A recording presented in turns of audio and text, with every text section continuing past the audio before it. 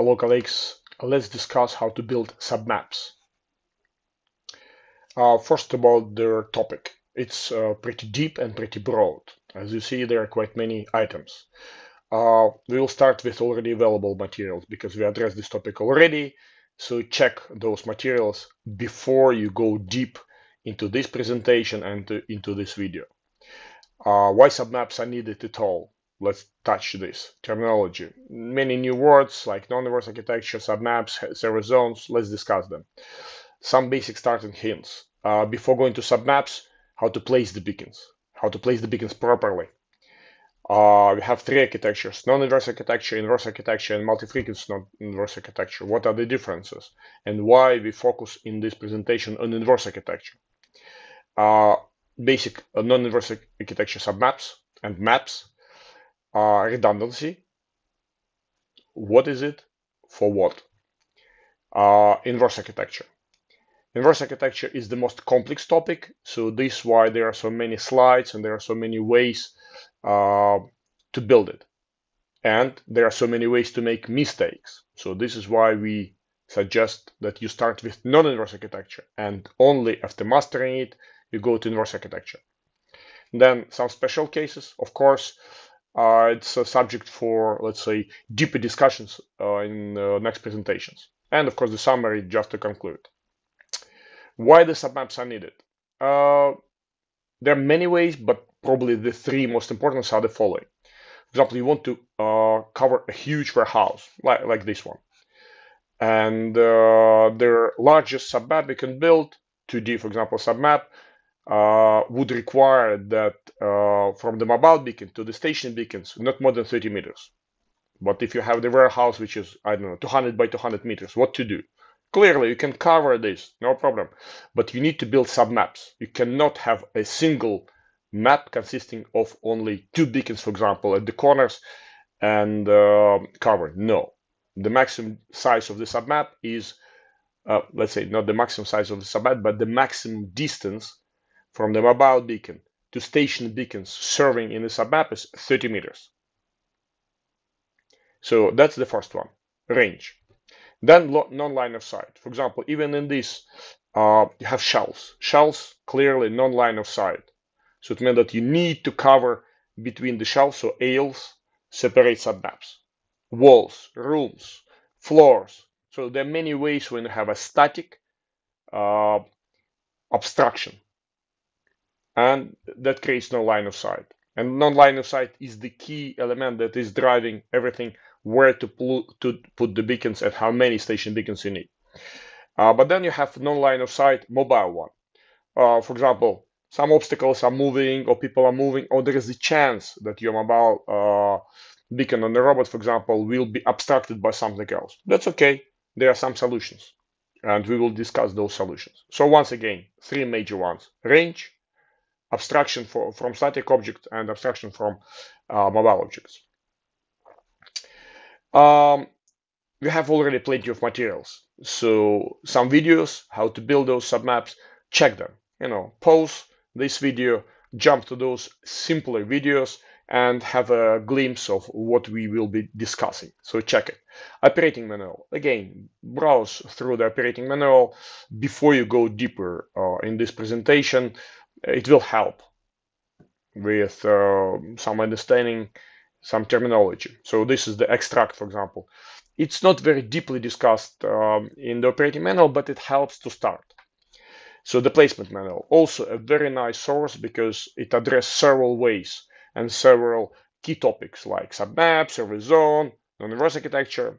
It's much deeper in this presentation, but check it first there. Then step by step, a very fresh video, which is basically saying one simple thing. Don't jump immediately to the complex maps before you build a less complex one. And the least complex one is non-inverse architecture in 2D with just two station beacons. Build it and then go to more complex maps and submaps step by step. Then terminology. So what is the map? Map is a set of submaps. Map may consist of only a single submap. For example, if you get a starter set from us and you want to deploy our lovely 2D non-inverse architecture, you place two stationary beacons, and your map will consist only of two stationary beacons, one mobile beacon and one modem. So it will be one submap and one map at the same time. That's it. So map can be very, very simple. But those trivial cases, you don't need such a detailed video. So operating manual is good enough and placement manual is good enough. This video is about more complex areas. When you need multiple submaps, when you need complex inverse architecture submaps, etc. What is Supermap? Now, Supermap is a future item. We don't have it yet, but some customers are already saying, oh, we need more than 250 beacons. We need more than 250 submaps. So yes, it will be covered in the Supermap, but not there yet. So what is Submap? Submap is a combination of two or more station beacons and anyway, it will be discussed in much deeper details. So submap is a combination of beacons, a smaller map that will be a part of the larger map that we just discussed. In each submap, there is a table of distance. There will be also a separate slide about this. So is a part, so table of distance is a part of the submap, where the distances between each of the beacons inside the submap are listed, either self-measured or manually entered by you. Service zone is also an element of the submap, which is basically saying, okay, you submap will serve in this area, because there's always an area where these beacons in the submap are trying to serve, but you manually define it. So it's very, very useful and very helpful when you build large maps consisting of multiple submaps. When you have only a single submap per map, it's a recommendation, but not a must. Handover zone, it's very simple. You have two overlapping submaps, and the overlapping area between these submaps is the handover zone. When the mobile beacon is moving from service zone of one beacon and then moving to this, during this time it is served by two beacons, and then it's served by the second submap. So it's a typical handover like in cellular networks. Then inverse architecture versus non-inverse architecture versus multi-frequency inverse architecture. Their definitions, there could be many, but basic distinguishing factor is who is emitting ultrasound. We are talking about ultrasound all the time. In terms of radio, they talk all the time. And remember that mobile beacons and station beacons don't talk to each other over radio. They talk to the modem. The modem is like center controller, a spider controlling everyone. So they all talk to the modem.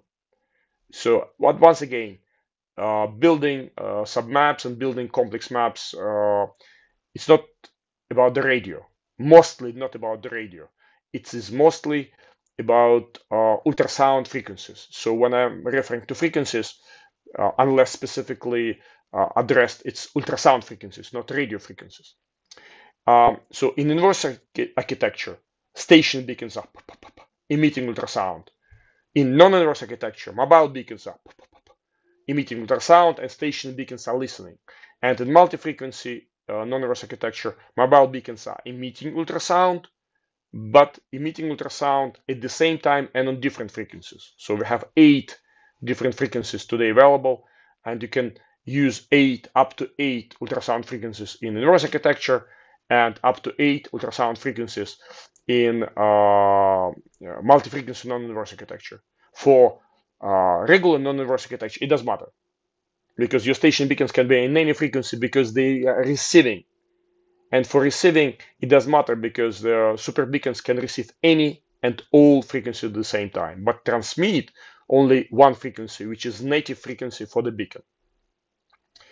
Okay, ultrasound frequencies we already touched, so there are 8 frequencies today. That's great because only 1 or 2 years ago we had 5, which was fine for relatively smaller maps, but for large maps, as many frequencies you have, the more freedom you do. So this is why when you're acquiring and you're not sure, get as many frequencies as you wish, because it will bring you the most flexibility for your maps. Okay, so back to deeper definitions and explanations. What is the map?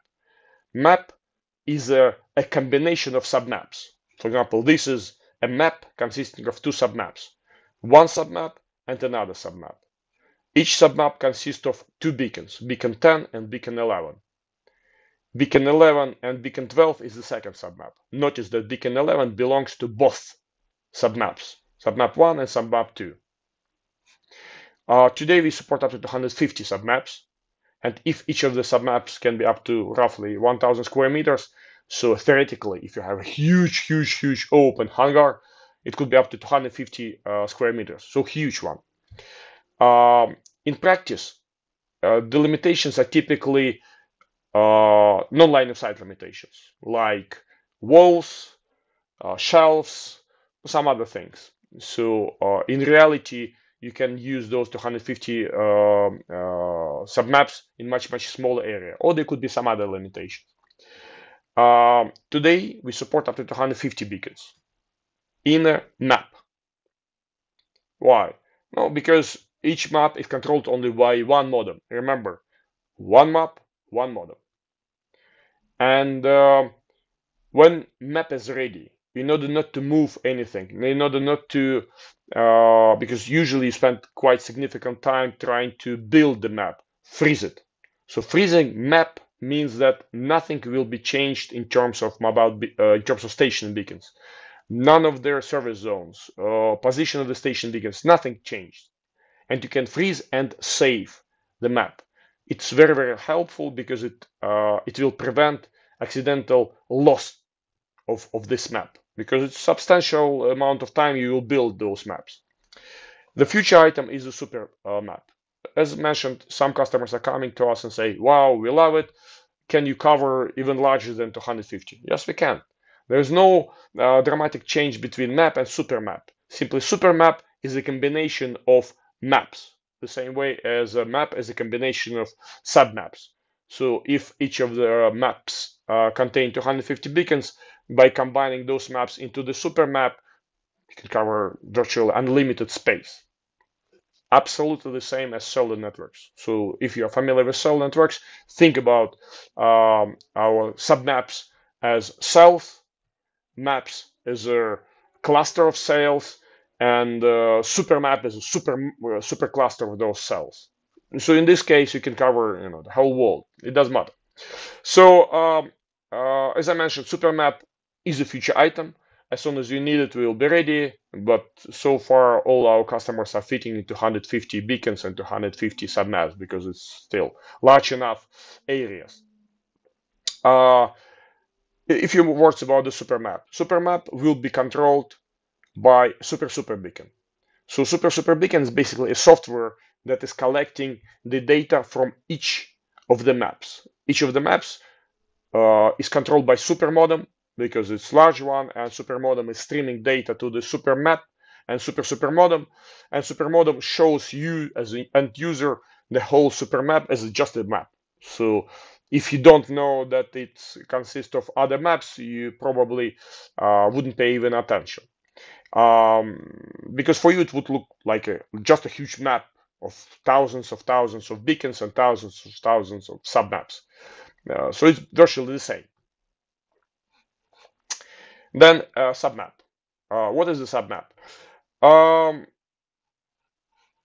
The submaps, as mentioned, can be one per map, like in your basic starter set, or they may be up to 250 submaps per map. So this is the submap. Remember, submap is a combination of beacons, so which are combined in order to serve some area. What area? Service zone area. Even if you don't define the service zone area specifically or explicitly, like in this case, you click and say these beacons or this submap, you will serve this area.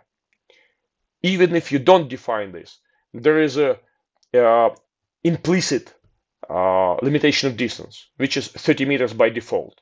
So, and it means that as soon as 30 meters, unless you increase it further manually, the beacons will stop listening to ultrasound. So it means that they will not be able even to determine the location of their mobile beacon further than 30 meters. It's possible to set manually to 50 meters, for example. So our recommendation, of course, use up to 30 meters, but you can set 50 meters manual settings, or you can or you can build manual very large submap like 40 meters or 60 meters. Yeah, in some cases it is even possible. It's not recommended, but in some special, when it's very low noise and when you have low frequency ultrasound like 19, 25 kilohertz, yeah, theoretically it can, in practice as well, can cover the distance up to 50 meters. But in general, it's up to 30 meters. So this is why, for simplicity, we say each submap is up to 1,000 square meters. So 33 by 33 meters, something like this. Submaps can be 1D, 2D, 3D, and this is example of 2D, so XY. But if you have only one mobile or one station beacon, you can build a 1D submap. It's also possible. For example, when you have a narrow corridor or narrow AL, you don't care about their Y location, you don't care about Z location or tunnel, for example. You are caring only about X location or X coordinate. That's it. That's a well recommended way to build 1D submap.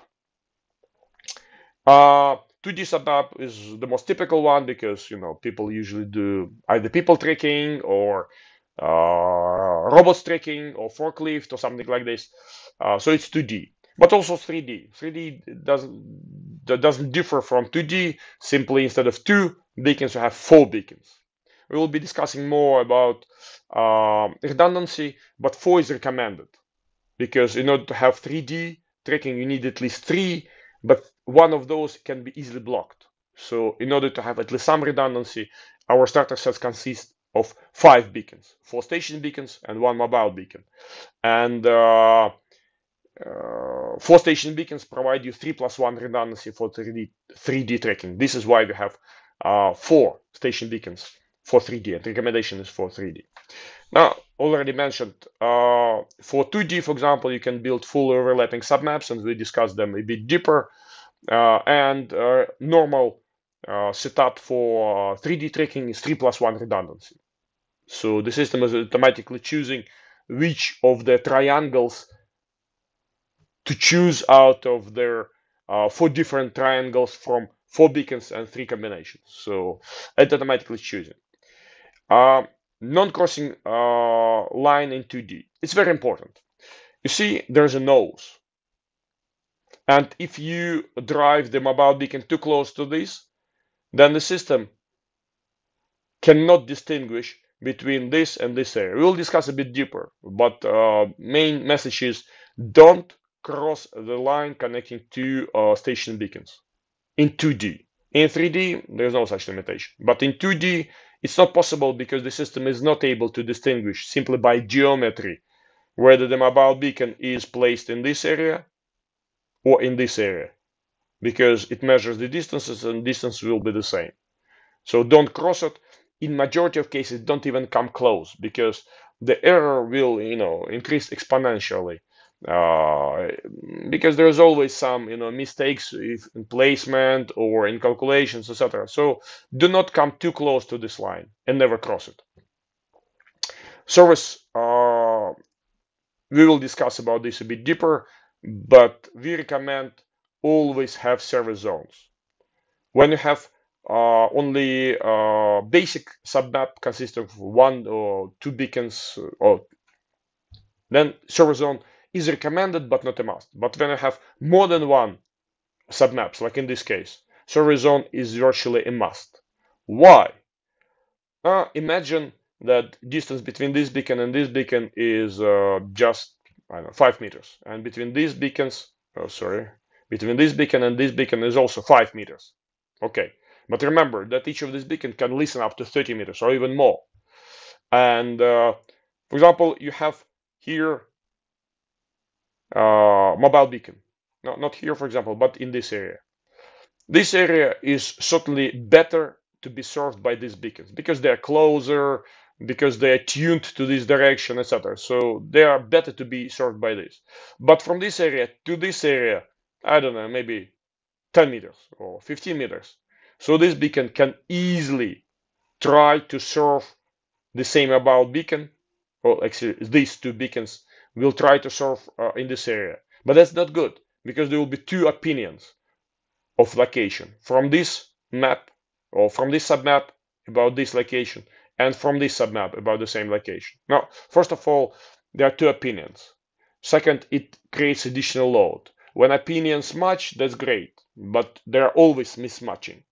And the system has to choose. But now imagine we are discussing only two submaps, but you may have many small submaps, and when the distances are like 5 meters, on size of the submap is just 5 meters, then you may have like 5-10 different submaps overlapping. They will be absolutely mess, and the system will simply not work.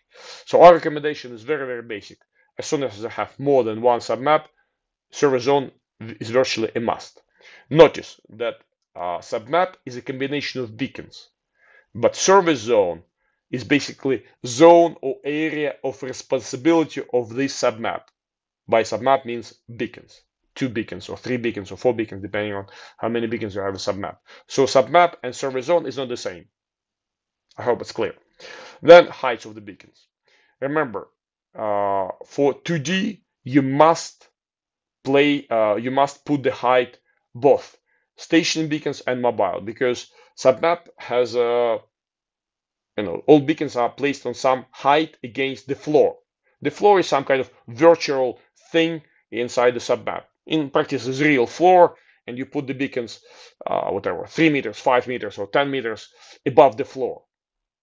In some cases, it's a virtual thing, but nevertheless. So you must enter manually, because the system is not able to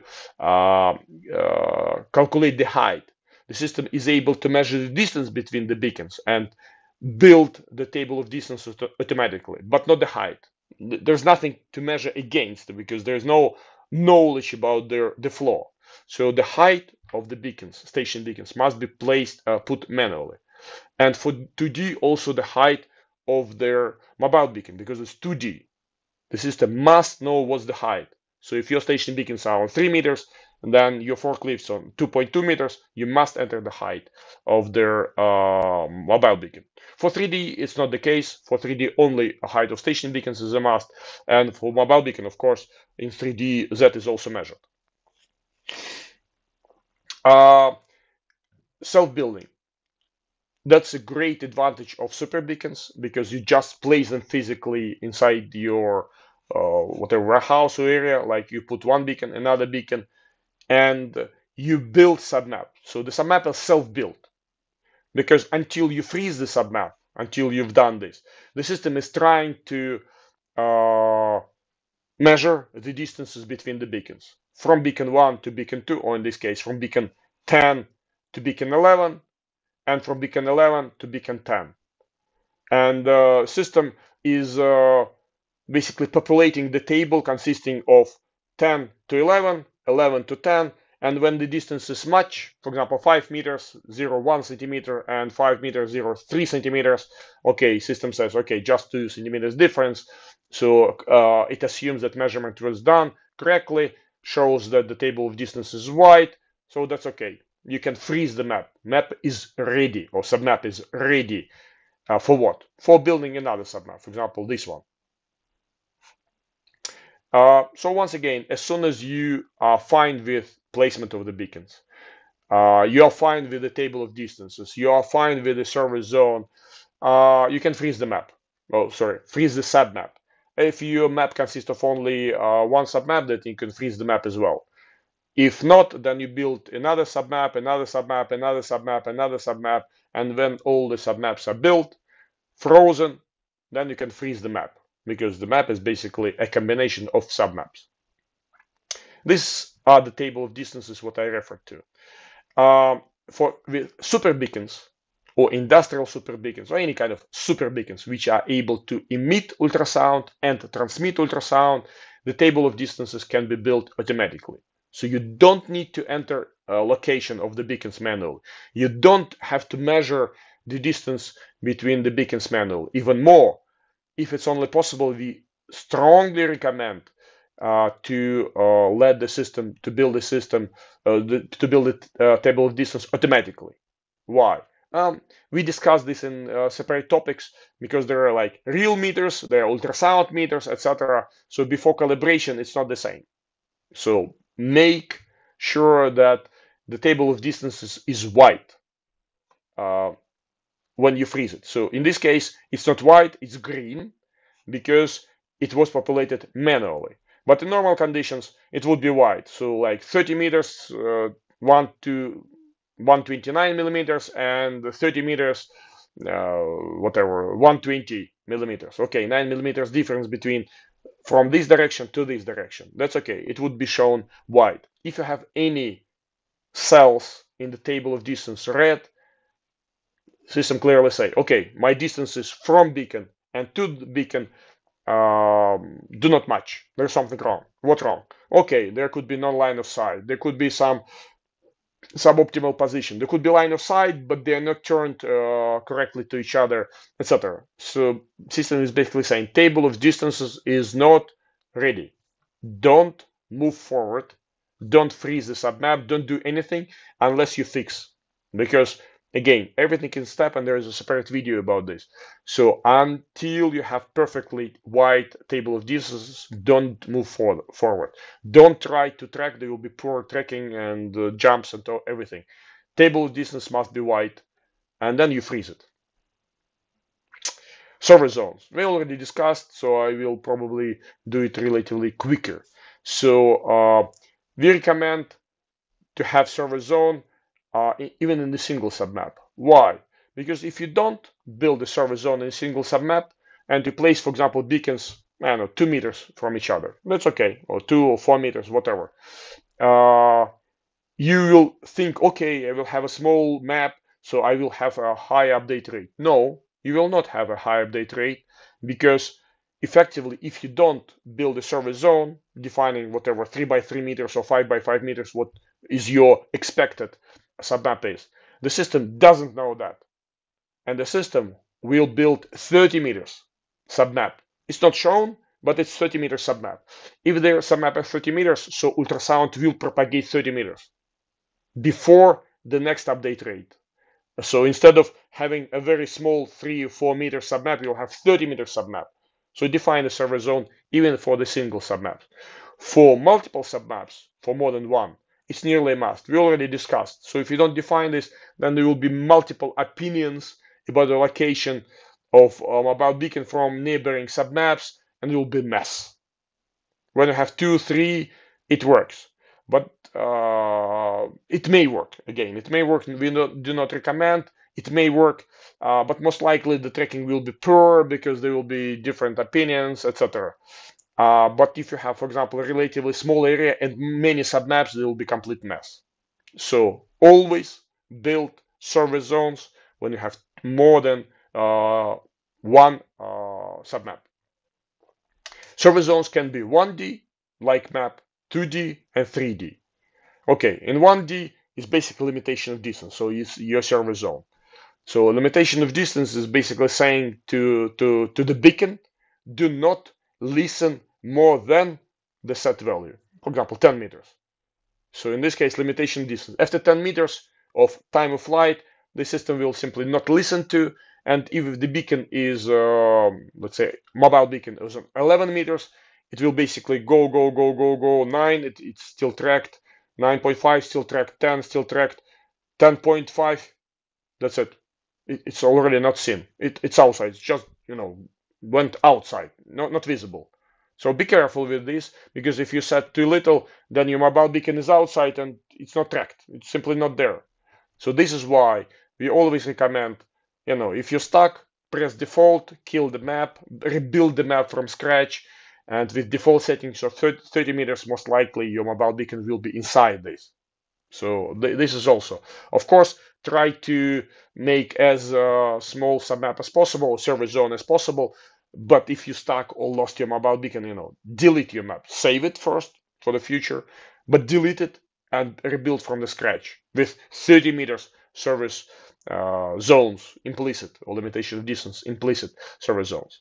For 3D, submap is like a layer. So you define the 2D submap and the height above the floor and below the floor. So it's like a layer. So it has the shape of 2D submap and a height, just height above and height below. So that's a 3D submap. Now, service zones and limitation of distance are very, very similar. So if you don't define the service zone, there will be limitation of distance. But if you define the service zone prevails and there will be no limitation distance anymore. But otherwise, for example, what would be limitation of distance of listening to ultrasound for this beacon? It will be the maximum size of the submap plus some additional margin for safety. Already mentioned, service zones are important for many reasons. Now, first of all, it's handover zones and this, avoiding minority reports and multiple opinions. But another element is location update rate. Of course, typically, you want to have as large update rate as possible. But the update rate depends on time of flight of ultrasound. But time of flight of ultrasound depends on the size of the map. It depends also on some other parameters, I mean the update rate, like radio profile, etc. But the largest contribution is from the size of the submap. So this is why the smaller submap you have, the higher update rate you will have. So this is why if update rate is important for you, try to reduce the size of the submap by defining the service zone. Service zone today, it can be click, like click, up to 8 points. So if for whatever reasons you would need more, let us know. Maybe we will increase it. But today, service zone may have 8 points or whatever, 8 corners. Handover zone. It's very, very simple. Handover zone is a zone of overlapping of two submaps. In this zone, or let's say in this area, only first submap is serving. In this area, only second submap is serving. But in this area, two neighboring submaps are serving. And this is why there are soft handovers and hard handovers. So soft handovers are of course better because in this area both are serving. So, and when it's entering, there is several types of handovers. Handover first type, second type, and third type. First type is when it enters the handover zone. It already can be tracked by former submap and future submap. So first type of handover is when it's immediately jump to the new to the new beacon, to the new submap. Second is it goes. It's already it's been served by both submaps, but it still reports as location from their former submap, from the old submap, until it reaches the end of its serving zone, and then here it immediately jumps to their coordinates reported by the second submap. Of course, the whole network planning and the whole placement is done in order to avoid any jumps. And typically, jump is not visible. But if the submap is not built perfectly or misaligned or something, there will be a small jump, or not small, depending on how bad their error is, when it enters the service zone or handover zone and when it leaves. So it depends. And handover type 3 is averaging. So when it's close, it's mostly on this submap, and then in the middle it will be 50-50, and at the end it's mostly this submap, and when it exits, it's of course on this submap. So it helps to make these potential jumps smoother. But when you build it, sometimes it's easy and nicer to have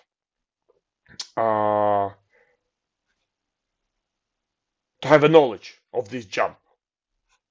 Hard handover is when their beacon, the mobile beacon, is entering the service zone, but for some reason it's not handed over to the second submap, and the system must initiate, hard handover procedure. And the hard handover procedure is basically trying to find the mobile beacon from the scratch. With soft handover, there is no delay. It just goes, and goes through like this. So it will go like this. So this will be the soft handover.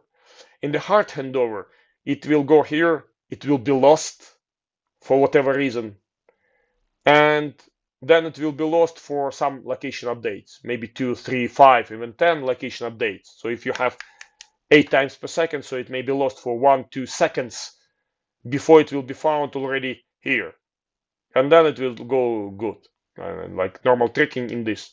Hard handovers, of course, must be avoided, but hard handover is better than being completely lost. So hard handover is functionality, but this functionality is a kind of last resort when the beacons are lost. How to place the beacons. Before we go to how to build submaps and multiple submaps, let's briefly touch how to place the beacons.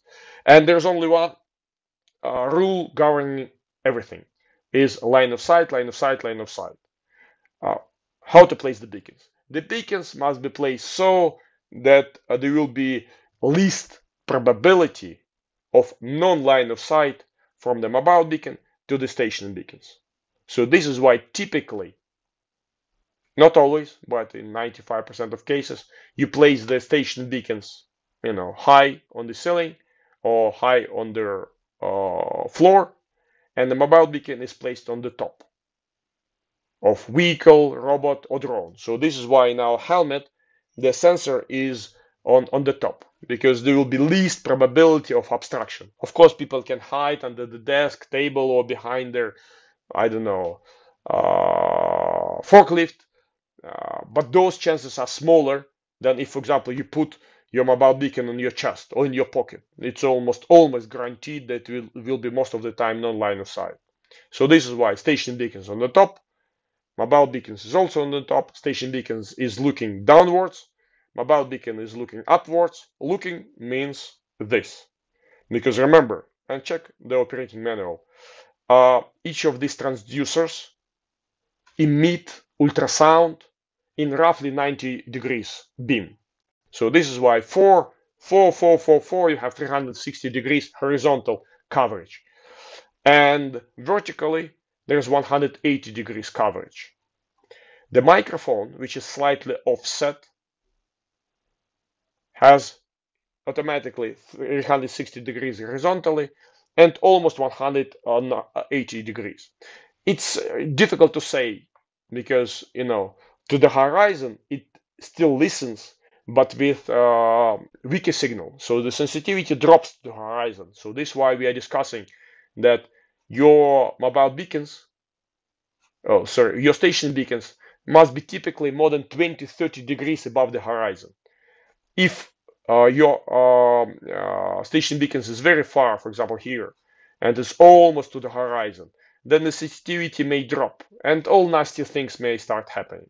It's not subject for this particular presentation, but remember, place the station beacons high enough so it means that it will be not next to the horizon. But for example, if you put it below the horizon for the mobile beacons, for example, like this and below, this microphone will be simply not able to even hear because it will not see it. It's below, it will create the shadow. So it will be in the shadow. For example, here it's a shadow for this microphone.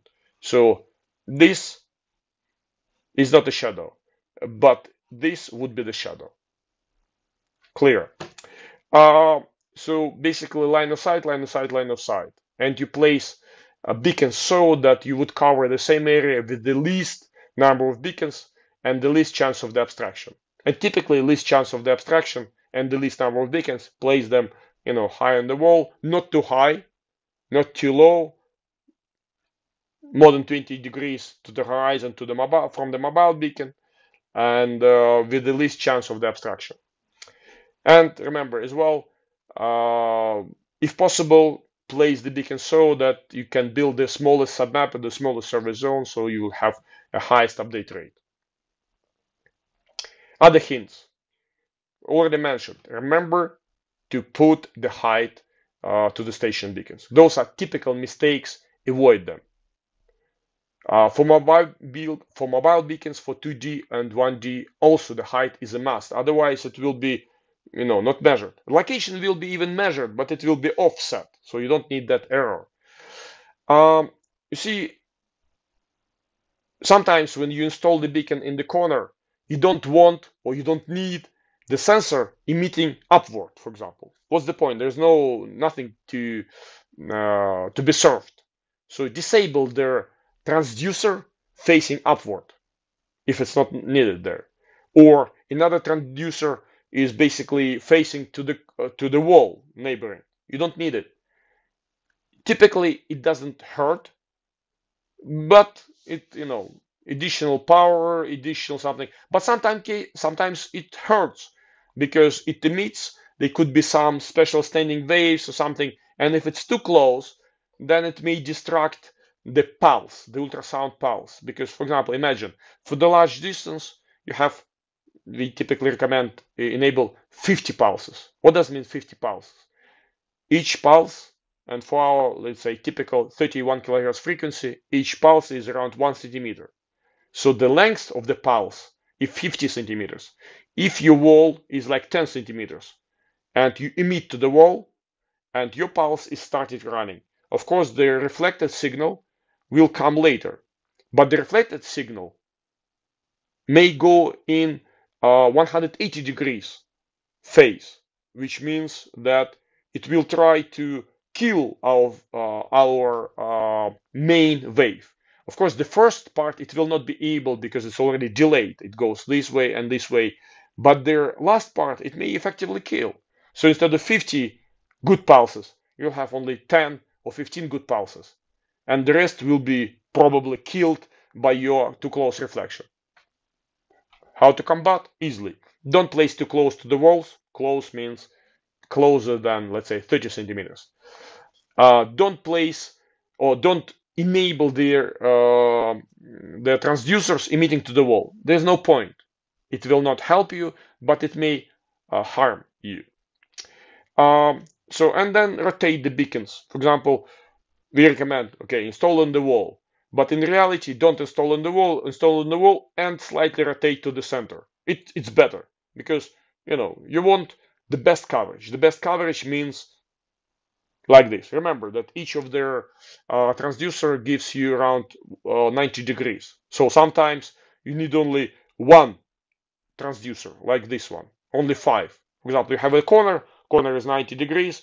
So if you enable in the corner right in the middle, so you disable all the transducers and all the transducers from this, and only transducer number 4, which is the central one, which is pointing to the center of your service zone, and from this, it's perfect. It's perfect for several directions. Now, first of all, there will be no this additional cancellation because you install in the corner. Second, remember, our system is very precise, so people typically want to achieve even highest precision. And highest precision is achieved when you have a single emitting transducer, not 5. 5 are great, to provide the coverage, but they are slightly offset from each other, like 1-2 centimeters, and it contributes. It's very difficult to say, but it's not a dot anymore, so it's kind of a thick dot, and it brings some uncertainty. Difficult again to prove it mathematically, but if you have only single transducer, single emitter, it certainly helps because it's much more smaller dot, so you'll have higher accuracy. It also helps, and it helps also because of power. Instead of driving 5 transducers, you will drive only 1 transducer. It significantly saves on power, and sometimes even the range, because the same power embedded or put into 5 different transducers and 1 transducer. It helps. Typically doesn't much because transducers are anyway saturated by their power, but sometimes it helps. So remember, the modem can be placed anywhere as soon as it provides the coverage to each of their station and mobile beacon. So we do not discuss much the modems. There's a separate study radio presentation about this. So when we are referring to frequencies or when we are referring to anything, the modem can be anywhere. It may have non-line of sight. It doesn't matter. But of course, it must have radio connectivity to each of their beacon, mobile and stationary. Particularly difficult on mobile because for station you can guarantee, nearly guarantee, because you tested. You have RSSI. The mobile beacons are moving, antenna conditions are different, all the conditions are different. So for mobile beacons, it's more difficult. And even more, why these future super maps are available. For example, you have a high building with several floors.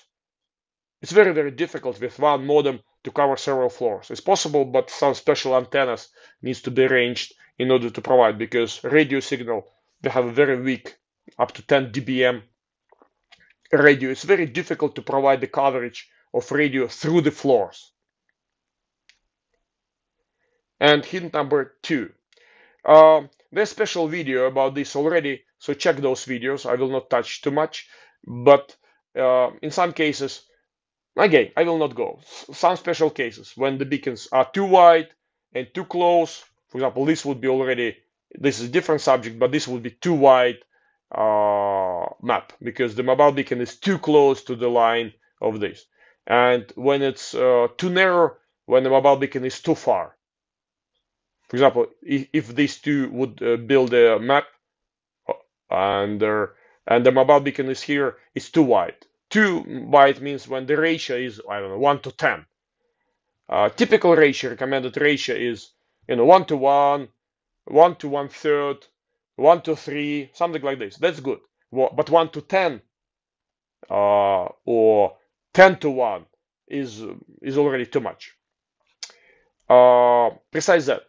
There is a special configuration about the precise Z. Check videos as well. I will not touch it, but pay attention. It's about starting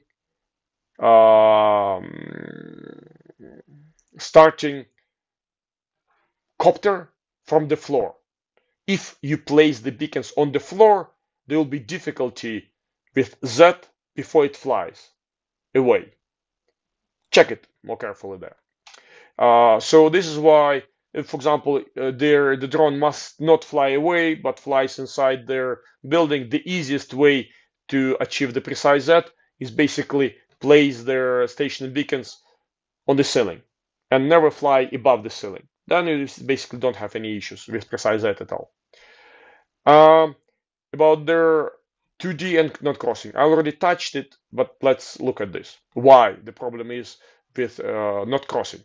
So this is a typical 2D submap. It doesn't matter. Inverse architecture, non-inverse architecture, doesn't matter. The same way.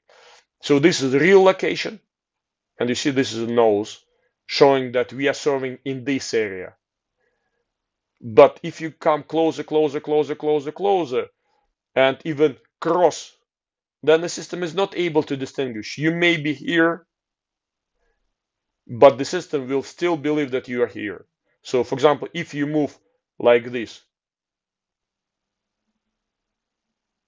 so in practice, the system will show a mirror because the system will not be able to distinguish. It will be still able to listen to this area, but it will not be able to distinguish whether you are here or here. Basically, because of basic geometry. Based on 2 station beacons, it's impossible geometrically. But our recommendation not even come too close to this. Why? No, already mentioned, too wide, too narrow.